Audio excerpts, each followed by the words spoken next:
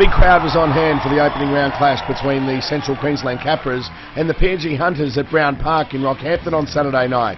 The Capras, optimistic heading into the 2017 season, Kim Williams having recruited well in the off-season, including Chris Freeman and Matt Grote. And it was the Capras who scored first through Ken Toffelau.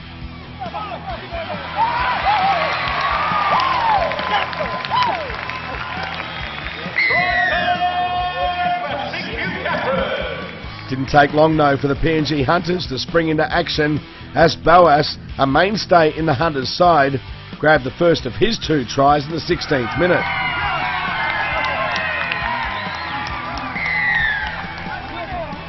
Terrific work from the Hunters, very hard to stop when that close to the line after a mountain of possession.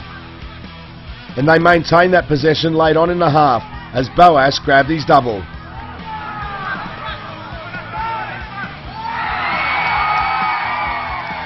Slick work from the PNG Hunters number 7, who then had a hand in their next try just after half time in the 43rd minute.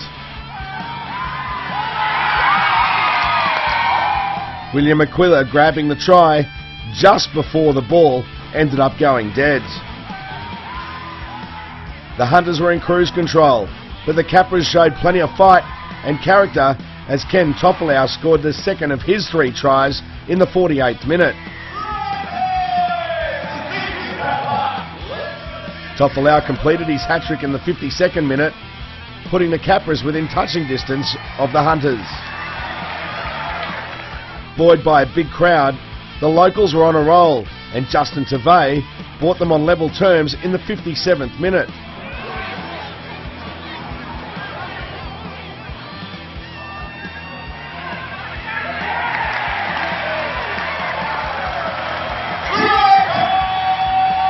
The game was in the balance until the 78th minute, and then Willie Minoga, returning to the Hunters, was the hero for the away side.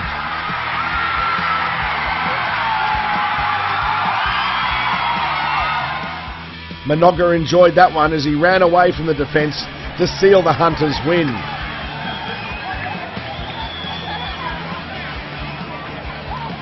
It was a hard-fought encounter played in warm conditions at Brown Park, and the Hunters got away from the Capras in the end, 22 points to 16 in an intra Super Cup thriller. Peter Basoldas, QRL Media.